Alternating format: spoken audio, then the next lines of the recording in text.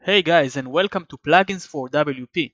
In today's tutorial I'm going to show you how to find WordPress login link. So if you just installed WordPress, you can find it somewhere in the homepage. Scroll down, look to the right side or the left and you will see a login link. You can click on the link and you will see the screen where you can put your credentials and log in. If you couldn't find the login link in your WordPress homepage, there are 4 different links that we can use in order to log in. The first option is to add /login to the end of your website URL, and you will be redirected to the login page.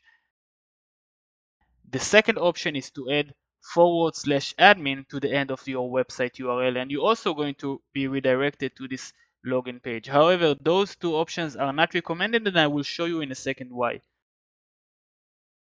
The third option, which is the most preferred way, is the /wp-admin. It's also going to take you to this screen. And the last option is /wp-login.php, which also going to take you to this screen. Now, as I told you a second ago, the /admin or /login are not recommended, and I will show you example why.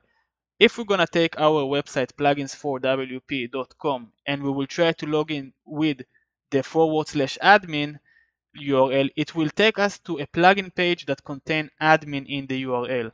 Same with the /login, it will take us to a page that contains login in the URL. So these 2 links only going to work if you don't have any page that contains admin or login, and that's why I recommend you to use the /wp-admin as your preferred link.